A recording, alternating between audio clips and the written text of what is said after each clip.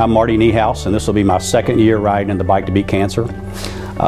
Last year being my first, I was riding for a friend who was very ill with cancer, and dear friend Ralph Walthall, who actually passed away a month later.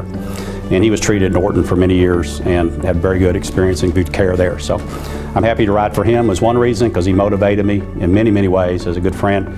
But my family's never had any serious illness. Never has cancer affected my family or any of my loved ones. So I ride also out of Thanksgiving for that. And just to know that I think about Ralph every day. Part of it was I wore a Livestrong jersey last year with the names of all the people I was riding for taped onto it. And it got comments because some people that were riding with me knew those people and some didn't, but it did make an impression. And the people out there were a lot of fun. The food was great. Camaraderie was good. A little windy last year, so we'll hope for a stiller day this year. As a cyclist, it's a very well-produced ride. It's a good route.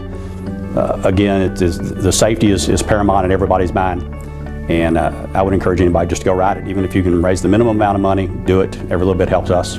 And knowing that the money is kept locally with no administrative costs is a big deal for me, raising money. So I say go ride and have fun.